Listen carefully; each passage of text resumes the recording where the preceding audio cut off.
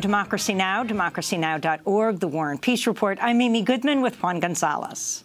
Well, this week marks the 7th anniversary of the Occupy Wall Street movement and 10 years since the collapse of U.S. investment bank Lehman Brothers that triggered the onset of the global financial crisis. Millions of people in the United States and around the world lost their jobs, lost their homes and life savings, even as the U.S. government bailed out some of Wall Street's biggest failing banks. Over the weekend, activists in Europe protested outside banks in France and Germany to mark the 10th anniversary. The financial crisis also sparked massive global anti-capitalist movements, including the Occupy movement here in the U.S. and M15 in Spain and the anti-austerity movements in Greece. To talk more about the impacts of the crisis 10 years later, we're joined by Nathan Schneider, whose new book outlines an alternative economic model based on cooperative ownership. He argues the cooperative movement has witnessed a resurgence since the 2008 financial crisis. Schneider's book is just out. It's called Everything for Everyone: The Radical Tradition That's Shaping the Next Economy. His recent piece for Vice is headlined, "Rich People Broke America and Never Paid the Price." He's also author of Thank You, Anarchy, Notes from the Occupy Apocalypse. Nathan Schneider is a journalist and author and media studies professor at University of Colorado Boulder. Welcome to Democracy Now! I just came from Boulder. So talk about this both 10th anniversary of what's called the economic collapse, but also 7th anniversary of Occupy, which you were very much a part of. Well, it's striking how little we are marking these anniversaries, right? Especially the anniversary of the crash, which has so defined the last 10 years and has defined my generation, has defined so many of our lives. I think a reason that we haven't been celebrating it is we recognize we really haven't done anything serious to deal with the causes of this crash and to deal with the horrific response to it, in which millions of people were allowed to lose their homes and their jobs. And quietly, in the midst of this lack of imagination, there has been a growing movement on a grassroots level, increasingly at a policy level, to recognize that there is an opportunity to make a difference through this tradition of cooperative enterprise. Well, can you give some examples of that? Because as you note, there has been a cooperative movement in America in past decades as well, even before this crisis. But how do you give some examples of the changes that have occurred since the crash? Well, absolutely. There has been that long tradition, and it's, I mean, this is a tradition that has been empowering farmers, that has been enabling small businesses to survive, but it's often not visible. You know, actually, in the course of working on this book, I learned that my own grandfather helped build a national purchasing cooperative for hardware stores, enabling small hardware stores to survive and thrive, you know. And I didn't even know that it was a cooperative. That was never something I learned. And in the years since the crash, for instance, there was, in 2011, during Occupy, there was a large Move Your Money Day where hundreds of thousands of accounts moved from big banks to credit unions, which are banks that are owned by the people they serve. There's been a rise in interest across the country, especially in cities, in worker ownership, in allowing workers to become owners of the businesses where they're employed. And this is increasingly moving into federal strategy. And it's a surprisingly bipartisan opportunity. There's a quiet opportunity here to really make good on the failure of our economic system 10 years ago. Well, but some might argue that even some predatory capitalists have come up with or are developing the idea of cooperation among business people. I'm thinking of Airbnb, Uber, this whole sharing economy. They're sort of taking a cooperative idea and standing it on its head in terms of how they can make money off it. That's right. You know, cooperation was really the original crowdfunding. It was the original sharing economy. But I think most of us have kind of wised up to the fact that this is not a real sharing economy. This this economy of Uber and Airbnb. This is an extraction economy.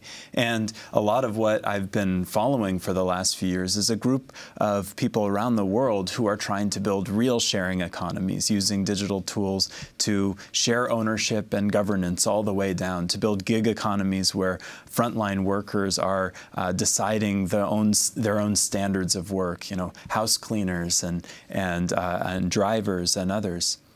This is you speaking at Occupy Wall Street. The anniversary, 7th anniversary, was Monday, yesterday, September 17th. But this is you speaking there down at Zuccotti Park.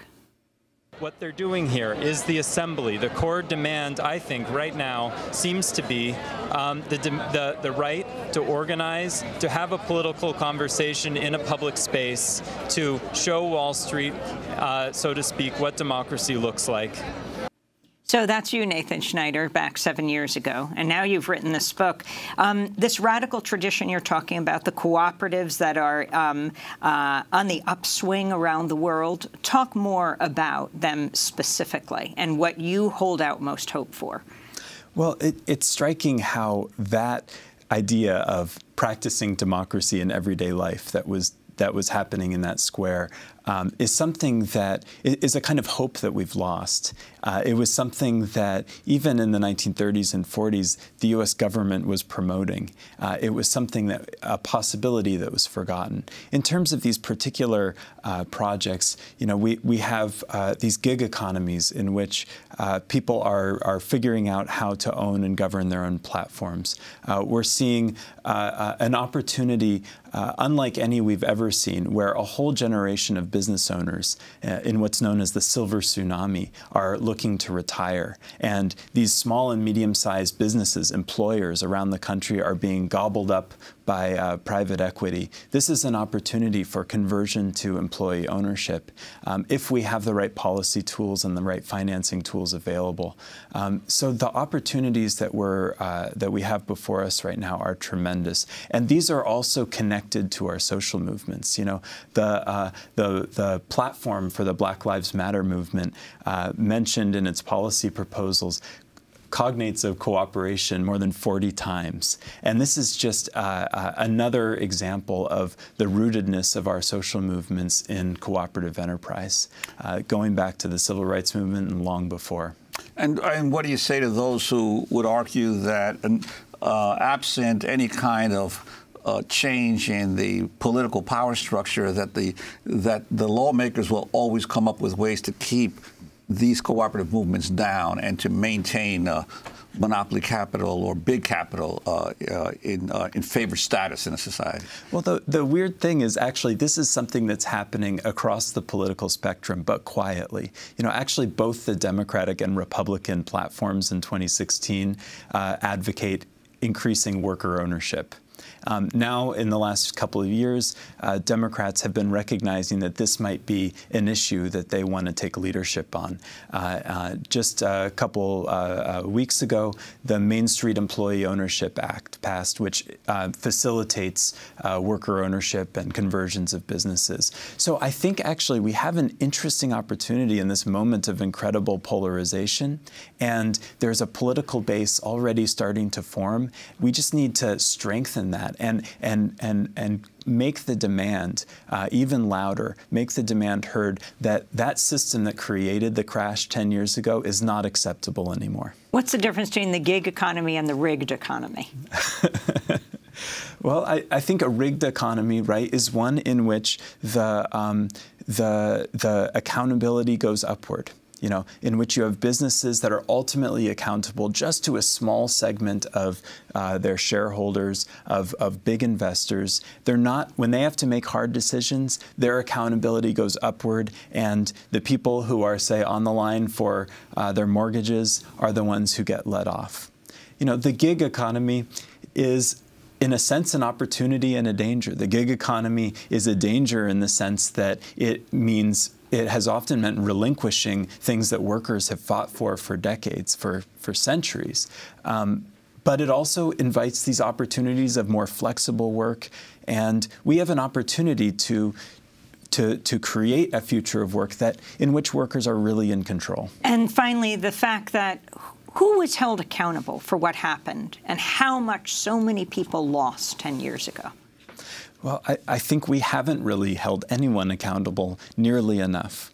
And there's a lot of talk about, or there was some talk for some of the time about who was not put in jail, things like that. I think we need to talk about the system. We need to transform the system, and we have a tool set. We have a tradition that is proven, that is actually bipartisan, that we can turn to make that difference. Nathan Schneider, Media Studies Professor at University of Colorado Boulder. His new book, Everything for Everyone, the Radical Tradition That's Shaping the Next Economy. That does it for our show. I'm Amy Goodman with Juan Gonzalez. Thanks so much for joining us.